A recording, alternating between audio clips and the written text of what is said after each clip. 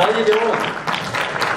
Well, it's an honor to be here, and really appreciate the opportunity to come and judge. I always feel like if I'm going to compete, I need to be willing to throw my hat in the judging circle as well, and let people cuss me out after the deal's over instead of me doing the cussing. And it's also an honor for me to have Rick over here play. Now, Rick's a really good fiddle player, but he said he hasn't been playing. He's also in the legislature, and he's been roping, and he's got too many hobbies.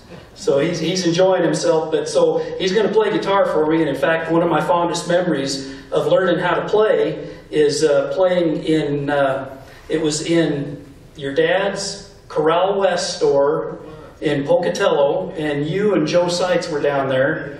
And I heard it on the radio. I had just kind of started playing.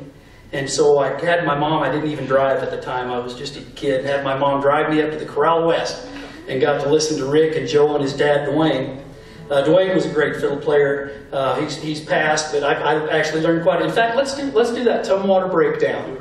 This is a song that I learned from Dwayne Youngblood, and we're thinking it's an old Tommy Jackson number, but haven't heard anybody play it in years. And hopefully I'll do something that's recognizable.